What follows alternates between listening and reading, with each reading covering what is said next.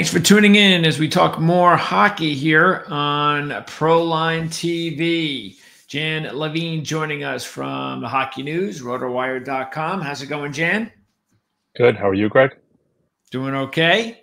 It's time to talk Western Conference hockey. We did the Eastern Conference last week. So it's it's Western Conference this week, and then next week or the week after. We'll try to come to you every week, but could be every other week at some time, especially with the holidays coming up. We're going to get more in depth as far as specific teams, some fantasy updates specifically, go over players, and even picks on some games that might be taking place depending on when we record the shows. So we'll talk some Western Conference hockey, and then we're going to go over, of course, the futures in just a little bit.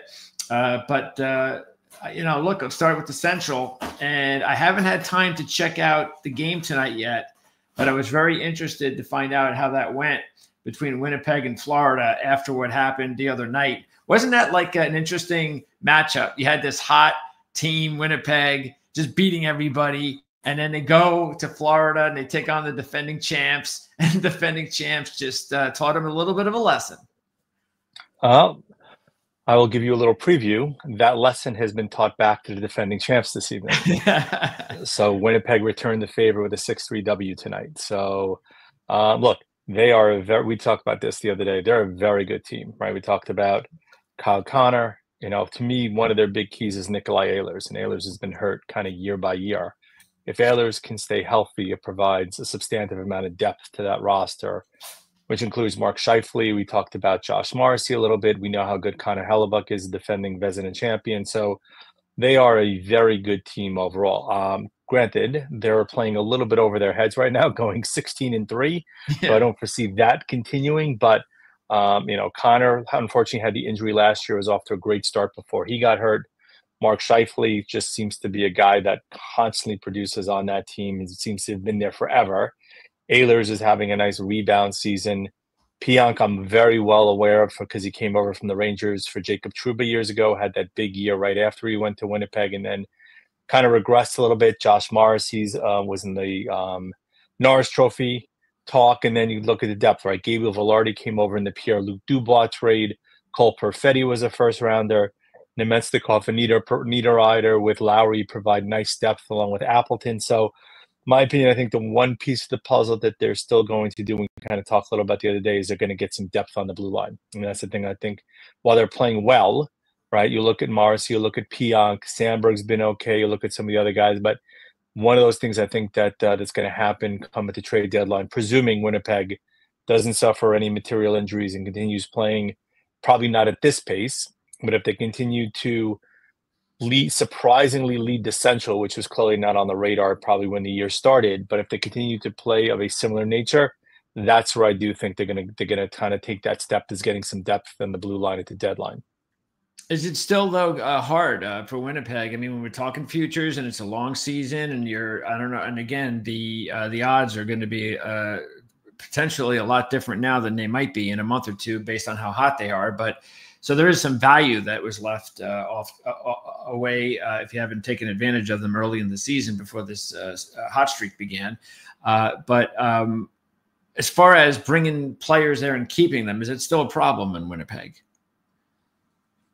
I would say yes to a certain extent, but as they've shown, right, Mark Scheifele, they were able to kind of extend. We know Connor's going to be extended. Ehlers is the one who's I believe, an unrestricted free agent at year end. So they have to figure out kind of what to do with him, especially from the big guys. Morrissey, I believe they've signed long-term. Velarde is still relatively early in his career to a certain extent. I think he's an RFA, so they still hold his rights. So it is difficult generically for them to sign free agents and big-name free agents and keep them long-term, just because, again, no disparagement, but it's Winnipeg, right? It's freezing cold in the winter. It's not the greatest of environments potentially, but it's a supposedly phenomenal hockey environment. I know a couple of people live out there who attend games, and they say it's a great arena to go to and great environs overall to be it from a hockey perspective. But yes, they do have that detriment in terms of locale and just reputation. But if you get players at the deadline who are going to be free agents and are pure rentals, and you're looking to make a run, that's probably the direction to go in. I don't know if they're going to probably acquire a lot of guys with term left on their deals, they'll be more likely to look at players that maybe are pure rentals as opposed to guys where you have to kind of extend them or try to extend them. But they also could trade for players that are on longer term deals and use that as a method to kind of bolster their lineup. So if you get a guy with a year or two left on his deal, you know, it's going to cost you more in terms of the amount of assets you have to surrender, including either draft picks or prospects to get that player. But on the flip side, you're also getting a guy where you don't have to worry about kind of locking him up long term. It makes life a little bit easier for you. Yeah, and I would think, though, it's a tricky situation because of the destination, you would think that they'd want to build, they'd really got to build around their system. And then, therefore, it's a lot tougher to make trades because you don't want to be trading away assets because, again, you have to build through your system. So, and we haven't really seen Winnipeg make a long, deep move, especially with this group. No, I think they made a run, if I remember correctly, to the Western Conference Finals. Is it 3 years ago? Maybe it might have been. Because Hellebuck was playing phenomenal that year. So they made a run. I think it's as far as they've gotten, but they haven't been able to really get over the hump. And part of that has been most of those guys on the team. Yeah, I mean, I think Morrissey was there. Shifley was most certainly there. Kana was there. Ehlers was there. So a lot of the similar names were there. But you know, part of it is, as I said, location. Part of it is the criticism has been, has Connor Hellebuck been able to do it right? He wasn't good last year in the playoffs, and that's been part of the criticism of him to a certain extent in his career.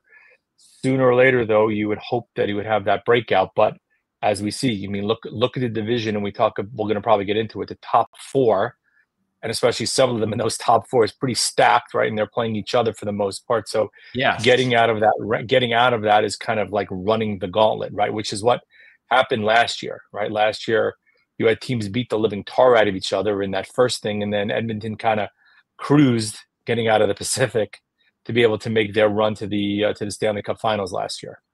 Yeah, because Minnesota is also off to a fantastic start, and that's why it's going to make it even tougher when you take a look at a team that has gotten off to a slow start, surprisingly, Nashville. But are you surprised? Are you more surprised with Minnesota or Winnipeg's hot start? Clearly Winnipeg. I mean, Minnesota, look, I mean, part of the question coming into the season was their goaltending, right? Philippe Gustafsson had a pretty piss poor year last year. Marc-Andre Fleury ended up playing a lot more than expected. He struggled.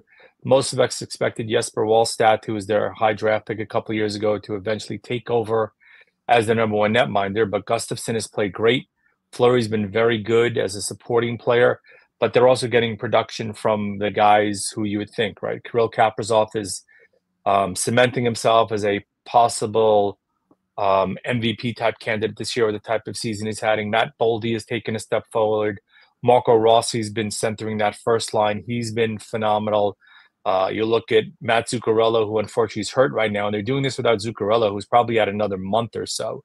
So they're getting production from players you probably didn't expect to get. I mean, Joel Eriksson has been very good. And then the blue line, Spurgeon's come back, but the guy that's probably been clearly their number one, we know, is Brock Faber. But they've gotten a lot of mileage out of Jacob Middleton, who they signed a couple of years ago, where they got, I think, in a trade in and they signed him. So Middleton's been very good on their back end to kind of bolster what they've gotten out of Faber. And it's been another thing where the depth has been better than expected, but especially as they're doing this without Matt Zuccarello, you wonder as to whether or not that's going to have a material impact on them, because that takes a major top six forward out of their roster. But if Gustafsson and Fleury continue to play as well as they have between the pipes, they can weather the storm where offensively they may hit a little bit of a lull. But similar to, as I said, Winnipeg, right? I think a lot of teams are going to be looking for that second, especially third line depth come playoff time. And I don't think Minnesota is any different, but they do have assets in that organization they can most certainly move. And if Kaprizov is playing like he is now, he gives them that superstar that we know exists there that most teams need to kind of make that big run. So really, what was there? I mean, did they have one specific problem last year or several? Net minding was a problem. Rossi didn't have a particularly good year last year. But I do think the bigger issue was a net, right? I think Gustafsson took a regression. Gustafsson took a step back, and Fleury kind of sagged a little bit under the weight of the additional games that he played, when that wasn't necessarily the expectation when the year started. So they had to rely on him a bit more, and he kind of wore down a bit as the season wore on. Dallas, of course, made a little bit of a run last year. It looked like they were, just for maybe a couple of days, they were the team that everyone was looking at as a potential Stanley Cup champion. And unfortunately, they weren't able to get it done, losing to Edmonton. They, of course, had a little bit of an opportunity to play with Tanev, and then he's gone. So they've just gotten off to an okay start. Nothing like Minnesota or Winnipeg's. But what is the difference mainly between this year and last year, and whether or not you think they have the talent this year, considering they weren't able to win it last year? Sure. So I think there's a couple things. So first of all, Jason Robertson's is having an absolutely horrific year for him, considering what we've expected. I mean, you're going to go down the list and go, wait, Jason Robertson has how many points? Keep going. There you go. 8 points in 17 games. Clearly not what we expected, right? And then if you scroll down a bit more, you're probably going to get to Wyatt Johnston, who 7 points in 17 games is also not one of those things we expected. So those two guys were being heavily counted on to produce in line with what we expected. Also, remember last year they had Joe Pavelski, who was making that final run and had a big season. So they're trying to make up for his absence. But they're getting better than expected production by Mason Marchment. They're getting really good production by Tyler Seguin. Logan Stankoven, who's actually a rookie this year based upon the number of games he played last year. He's having a fine season. Matt Duchene, we know, came over from Nashville a couple of years ago, turned back the clock, and he's having another rebound type of season this year. Rupe Hintz, we all know how good he is. And the bigger issue, as I said, is the two guys where you would expect to get production, and also Miro Heiskanen has actually had a pretty poor start. But Jake Ottinger has kind of made up for it in terms of what he's done in between the pipes, and he had a brutal playoff series last year, right? That's the issue that happened with Dallas last year. They made that run, and all of a sudden he just kind of collapsed in the playoffs, which was huge. This year he's having another fine regular season. But the jury's going to be out as can he do it again in the postseason. But the thing that's beneficial for them is they are 11-6, and they're big players. Yeah. Robertson and Johnston, who you're kind of expecting to produce or not. Now, granted, that's likely going to be offset by a couple of guys like Marchment and others returning back to earth. But if that happens and the big boys kind of take their step forward, you would expect Dallas, with the talent they have, is kind of be right there, especially if Heiskanen kind of plays up to what we expect. That's all. All right. Well, it still seems to me, though, that, I mean, well, first of all, do they have enough to go out and get another key guy at the deadline? Yeah, I mean, there's talent in the organization, maybe not the same kind of talent. Look, the point being is their big talent is probably up there already, right? You look at guys like Stankoven is one of those guys, right? But the guy Maverick Bork, who came up last year, who played well in the playoffs, if they really wanted to sweeten the pot, for lack of a better term, to go out and get somebody that they need, Bork is one of those guys they can most certainly use as trade bait and would garner a lot of interest at the deadline. Colorado, it's been a couple of years, and they still have a loaded unit, but how's the health? That's the main thing. I think the health for the most part has been okay. I mean, I think the problem is we've discussed, right, is Alexander Georgiev. He's been a sieve in net. It's why I said before the year I start that Justus Anunen, who's playing now, will likely be the number one. But you look at that 886 save percentage on Anunen, and you look at the 863 on Georgiev, and both of them are clearly not up to speed. But what's been beneficial is you look at what's taking place. Cale Makar is having another Norris Trophy type of season. We all know how good Nathan McKinnon is. You know I love Mikko Rantanen, is one of my favorite players in the NHL. And Casey Mittelstadt has been great. But they've also just gotten back Arturi Lekkonen's back from an injury. Valerie Nikushkin is back from his suspension. And there's still some potential that Gabriel Landeskog could maybe make it back by the end of the year, though I'm not counting on it. But the problem is once you get past that top depth that's there, then that other guys, right? Ross Colton being out is a major loss. He'll be back, but he's out another month or so with his injury. He broke his foot, I believe. They had Nikolai Kovalenko down and up and down and up, and he's been okay. But Colton is one of those guys, if he could come back and bolster that top six, that's a big addition for them, almost like another acquisition. But look, they have tremendous depth up front. The bigger question is who in God's name is going to be their goalie, and it certainly, to me, doesn't look like Georgiev is the guy who's going to be their guy to lead them, but that's probably their major weakness right now is between the pipes. All right, and then if there's a team to make a run at the top 4, is it Nashville? Yeah, you'd have to probably say Nashville. I mean, look, there's a lot of talent on that team, right? But you and I have kind of discussed this when it comes to football also, right? It's how does the talent mesh, right? How do the players come together? And right now, it is a collection of individuals as opposed to a team is probably the best way to refer to it. Stamkos has gotten off to a rough start being there. Jonathan Marchessault has gotten off to a little bit of a rough start. Between the pipes, you see Saros hasn't been particularly great in terms of his numbers. He's been a little up and down, good, but not great. So there's just way too much talent that exists there that you would think they are going to be this bad for this long. But as we've also talked about, right? You know, last year we've seen St. Louis make a major run a couple of years ago. We saw a couple teams last year make a run, but you know, the further you fall behind with there being 3-point efforts in games, it makes it harder to make that run. But the other guy, Brady Shea, was brilliant in Carolina. You have to start wondering, maybe was he a product of the system in Carolina as opposed to him taking that step forward, which certainly looks like the case. But you'd kind of have to say, of the bottom 4, is there anyone that could get themselves into playoffs? Remember, top 8 teams make it, top 3 from each conference, and then there's 2 wild cards. You can have 5 teams from a division. You know, Nashville gets into that 5th spot, and they're right on the outskirts, you know, of it. If they get to that spot and they're hot, and Saros can become a hot goalie, and look, we're projecting 4 or 5 months down the road where we are, right? But that's a team that you would expect to move their way up the ladder a little bit and put themselves into better position in terms of being in a playoff hunt as opposed to chasing, right? And that all depends, obviously, what we see that comes out of the Pacific as well. All right. We'll talk more about the Utah Hockey Club on another show. So that's the Central. Now let's move on to the Pacific. And Vegas, of course, it seems like they're always going to be up top. Of course, you got the Kings, the Oilers, and Vancouver, which at this point still looks like maybe that's going to be the 4, just like last year. Calgary seems to be playing a little bit better than people thought. But we'll start at the top with Vegas. How's the makeup of this team compared to the championship team a few years ago?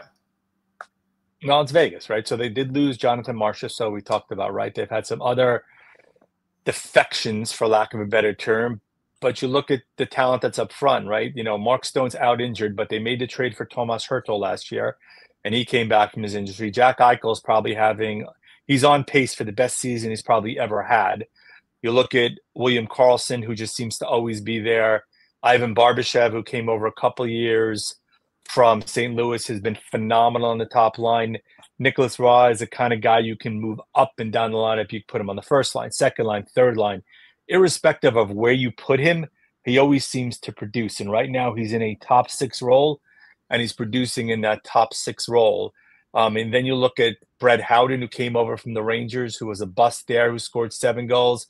Pavel Dorofiev has been really good. So they are a very, very deep lineup. And Alexander Holtz is the guy they got. I mean, granted, Paul Cotter and the guys they gave up to New Jersey are playing great. Holtz seems to have solidified himself in a top 9 role. But what sets them apart is their defense. You look at Pietrangelo, Hanifin, Theodore, and McNabb, who they just signed to another 3-year deal, who's the last of the original Misfits, I think, or one of them.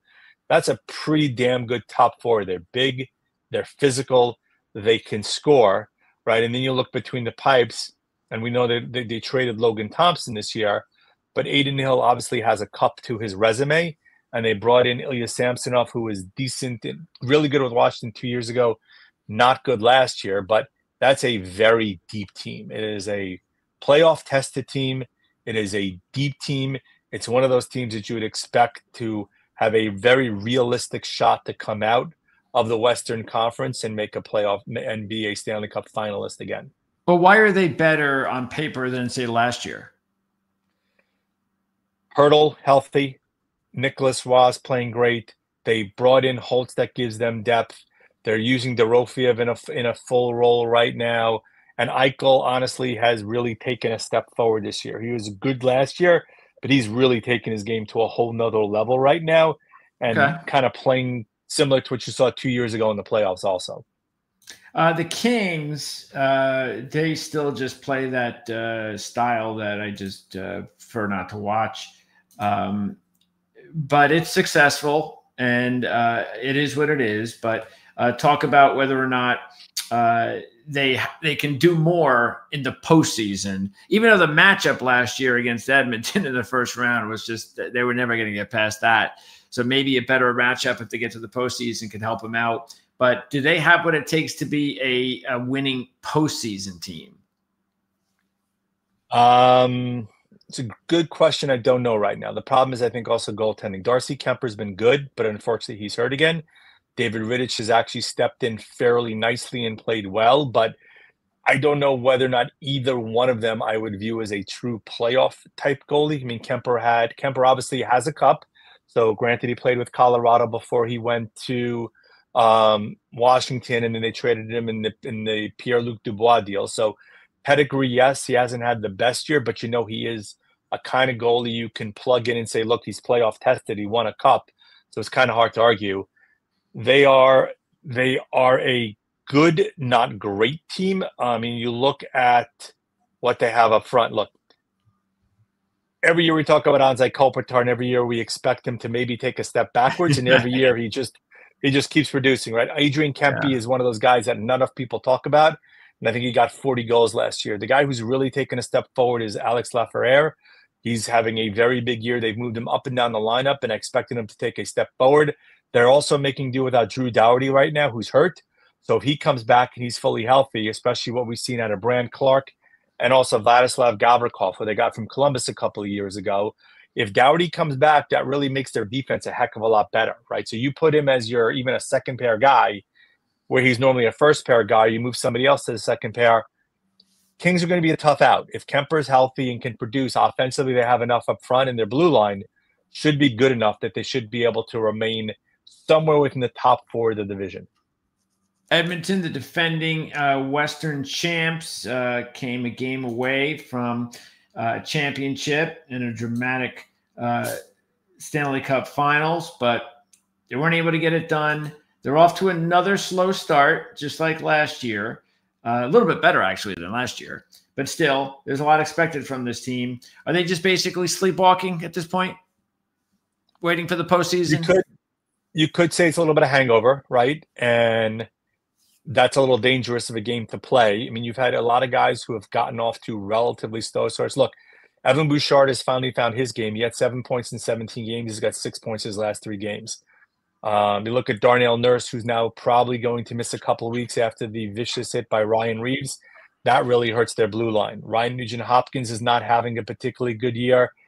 Connor McDavid got his 1,000th point the other night, and then I think he got 3 points yesterday. So he's on pace again for another 1,000. You look at, the kind of the rest of the lineup, and part of the question associated with them is going to be goaltending. I mean, that's kind of always the key for them. Stuart Skinner is a guy who took a step forward last year. I think he made a surprising run is the best way to refer to it. I mean, and they're also making do. I mean, Zach Hyman last year had 54 goals, and he's got 3 goals in 20 games. I mean, that's just wow. We expected some kind of regression, but there's a difference between some kind of regression and falling off a cliff. And he just finally started to get a little bit hot. So you would expect, look, any team that's got McDavid and has Draisaitl is going to make a run, right? The only question is what's going on. Last year, Chris Knobloch was hailed as the savior when he came over and took over as the coach, and this year they were ready to get rid of him a month into the season. So shows how fickle fans can be. But Edmonton is also one of those teams, barring a complete kind of collapse, there's too much talent up front for them not to be in the top 4 in the division. And look, they almost won a Stanley Cup with Stuart Skinner, which it just shows you how, like you were saying, how great their star power is, their forwards. But I mean, that guy is far from, or should be far from, a Stanley Cup championship goalie. did they maybe look at, because look, he got replaced, and if Vancouver maybe had finished them off, then I'm not even sure he'd be the starting goalie this year. I mean, look, Skinner, they don't really have a lot of other options right now. So it's either going to be Skinner or bust. And it's something we've talked about for years with them is they've cycled through tons of goalies, right? They had a couple of goalies that basically they tried out and they kept referring as Mike Smith year after year after year, if you remember.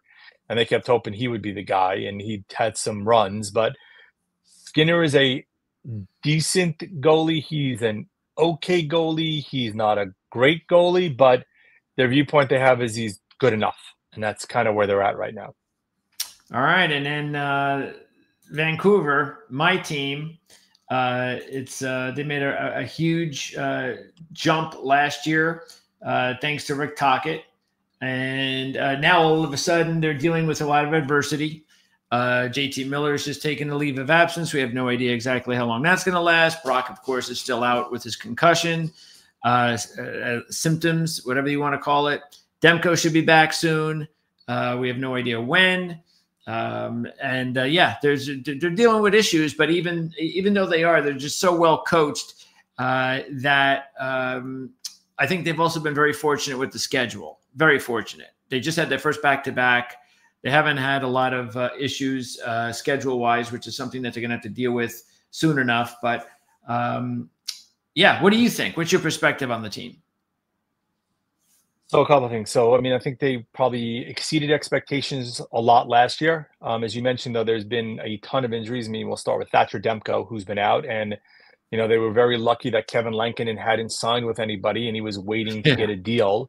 And they were able to get him very late, and he stood up very well, but he's also sagging a little bit into basically prior form. And Artur Silovs is now getting a shot, and he's starting tonight against the Rangers. And he's going to get, I wouldn't say a lot of games, but they're going to probably play him a little bit to try to reduce the load, because Lankinen is not used to playing this many games historically. But they're also now making do with injuries, right? Brock Besser has been out. JT Miller, unfortunately, is now out.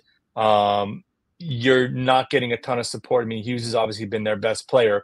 Pedersen got off to an absolutely hellaciously poor start. He's finally rounding into form. DeBrusk was signed to kind of be that secondary or tertiary option. He got off to a little bit of a slow start. He's found his form a little bit. So there's just, as you said, a lot of parts in there that aren't necessarily meshing or are out, and they're trying to kind of make do with spit and baling wire until they can kind of get some of their other bodies back. But, you know, one of the guys we talked about in the chat was Jonathan Lekaramaki, their number one prospect, got a goal his first game. They're going to give him the opportunity to play. Right now, originally was called up to replace Besser. If Besser returns in the short while, he'll probably stick because JT Miller's out. But Miller is truly the heart and soul of that team. At least he's become the heart and soul of that team. So it'd be interesting to kind of see. I mean, it's, as we kind of tape this, it's 3-3, unfortunately. Vancouver tied the game again, which I'm sure, as you know, pleases me as a Ranger fan, but makes you happy. But look, there's talent up there. As you mentioned, Tocchett's a very, very good coach. He's going to have them prepared every game. The question is A, whether or not there's enough on the blue line. I mean, Hughes is great. Myers is fine. Beyond that, there's probably questions.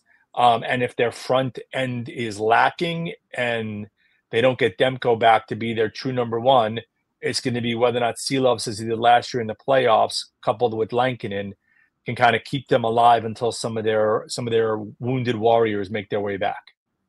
And as far as the rest of the other, would Calgary be the only team, or would it be Seattle that you could see make a run? I mean, I think Seattle has talent. Look, the problem is Matty Beniers, ever since his Calder Trophy season, has regressed substantially. He's been kind of brutal. Joey Decord has become their number one goaltender, but I'm not sure if Decord or, Mackenzie Blackwood is really but I don't know if Decord is really, and Grubauer, sorry. I'm thinking San Jose. I don't know if Decord or Grubauer are true number ones. I think Decord has really become their number one. He's basically got a 5-year deal they signed last year based upon the run that they made. They were very good a couple of years ago. Obviously, their second year, they made the playoffs, have regressed a little bit since then. Calgary's got talent up front. I mean, first of all, you have your true number one in net. Dustin Wolf is probably going to be their number one and really should be their number one in net right now. And then you look at kind of their offense. There's, Jonathan Huberdeau has had some resurgence a little bit. Nazem Kadri, Andrei Kuzmenko very well. He started off very well and kind of has regressed.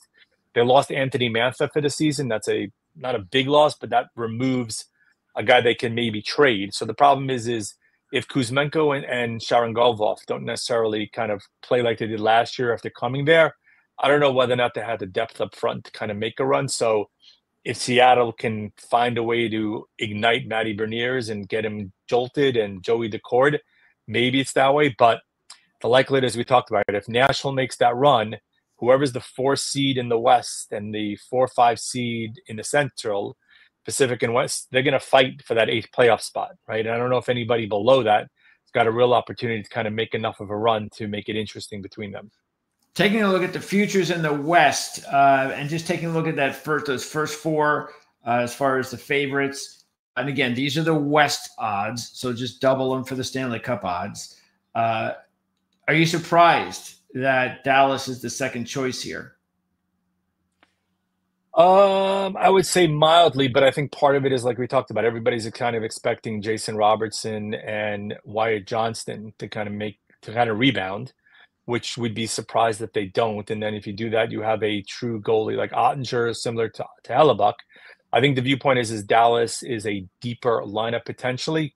And I use the term potentially because what we've seen out of Winnipeg, I don't see any reason why you wouldn't think Winnipeg is it. So based upon those odds, I got to be honest with you, I'm taking Winnipeg every which way but Tuesday. Now, granted, I will wholeheartedly admit the argument of that they're peaking too early certainly has to be taken into account. I mean, you go 16-3, you're likely going to have a little bit of a rough spot eventually. And even if you don't, the viewpoint's got to be have you kind of like shot your load a bit too early and peaked a bit too early, and you're going to eventually kind of hit a rough part. But I think a lot of that's going to depend on who ends up the 8th seed. So let's say Winnipeg is your number 1. If Nashville is your number 8 seed, I got to be honest with you, there's no way on God's green earth I want to face Nashville in a playoff series. They play a little bit of a heavy game. They're a physical team. And they also, if they've made that run, that means they've kind of found their form. That means Stamkos is kind of clicking.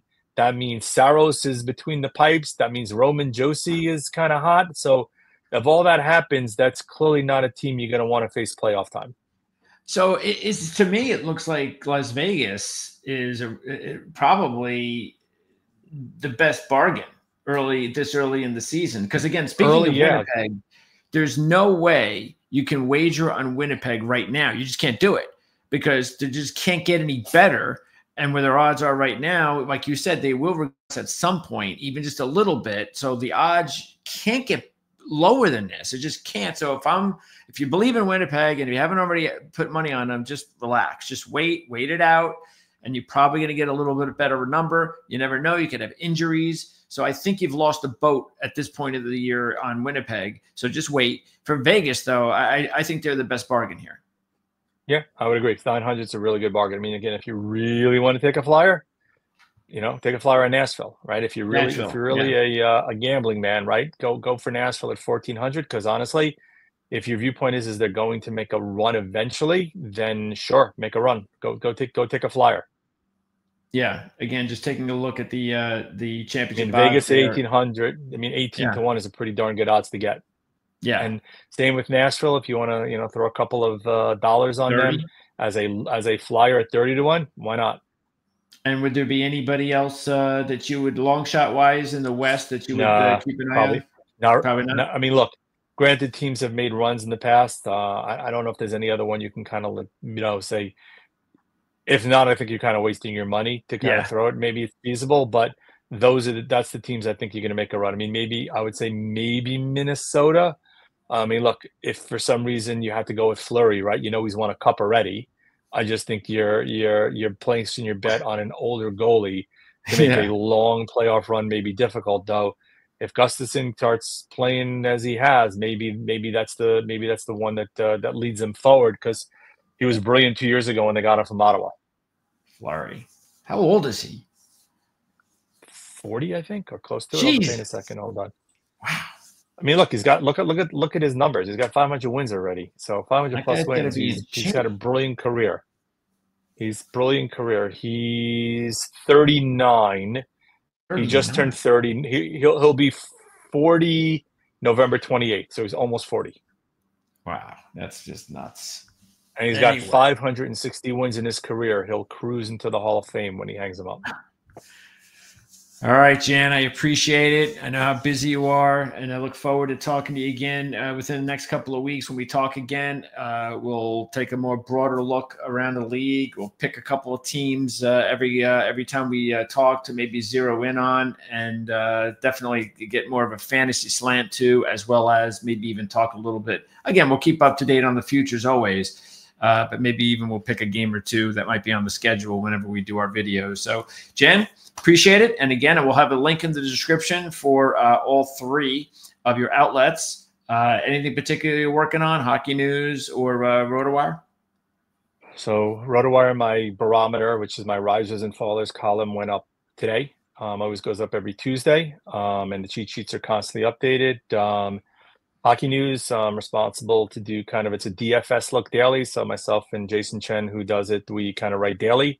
There's a couple of articles also out there as broader articles, but usually it's kind of a couple of guys to target. And we use a 50% roster threshold as kind of our demarcation point. So focusing on skaters, both forwards and defensemen, as well as goalies are kind of our focus. And then Hockey Buzz, there'll be another recap tonight. Hopefully a happy recap for me and not so much of a happy recap for you after the Ranger game tonight. I'll take a point, trust me, the way my team's been looking. It's 3-3 after 2 right now, so we'll see where we land tonight. They've had really bad periods in this stretch, so 3-3 could turn into 7-3 when I wake up. Appreciate it, Doug. And maybe we'll be a lot more healthier. We could have a much more intense battle next time we play. I'm not sure when Vancouver's coming to New York, but March. Oh, good. March. We got a ways to go then for that one. Yes, we do. All right, Jan. Thanks. We'll talk to you again soon. Sounds good.